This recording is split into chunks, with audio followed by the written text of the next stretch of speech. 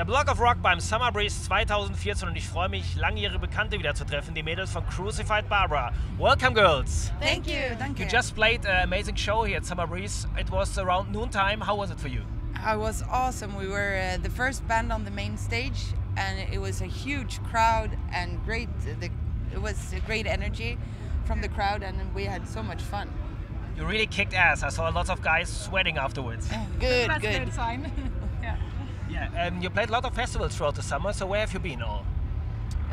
We've been around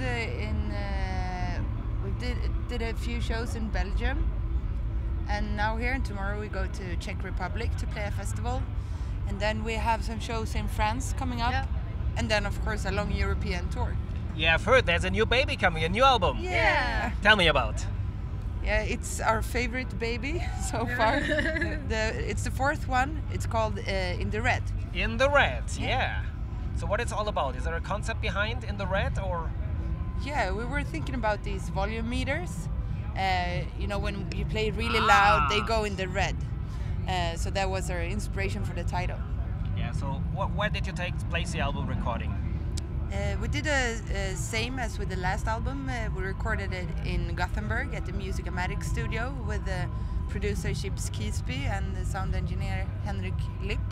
Great team. We loved working with them the last time, so we decided to, we're gonna stick with these guys.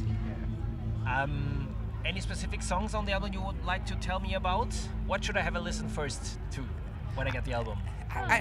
All of them. Yeah, we're kind of old All school great babies. in that sense. We really think like it's an album. You should listen to it from the top to the end. So I think, and if you start, you're not gonna want to stop. So. Actually, the funny thing you told me about In the Red, but the last time we met, it was about 6-7 years ago. You were in black and yellow because we met at the Borussia Dortmund soccer stadium. Yeah. With the funny thing, you got handed out the soccer shirts. Yeah, it was. I still remind this because you were promoting a tribute album for Borussia Dortmund at the time when the club was not that good in shape. Now it's one of the best teams in Europe. No, you're doing really great. Did you still follow after some soccer afterwards? I love soccer. I have a Swedish team that I follow. Which one? AIK. Black and yellow. Yeah, they're also black and yellow. But I don't follow the German league that much.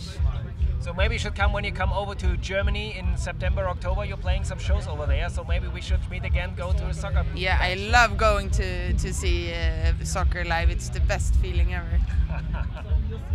So how long do you play the European tour? 4 weeks, almost 5 weeks, I think. Oh. Yeah, so you're pretty busy with next until the end of that. Yeah.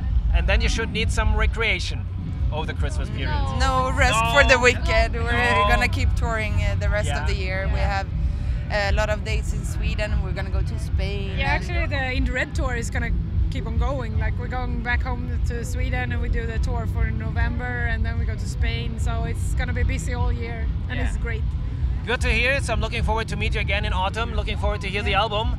Das war ein Crucified Barbara hier beim Block of Rock. Yeah.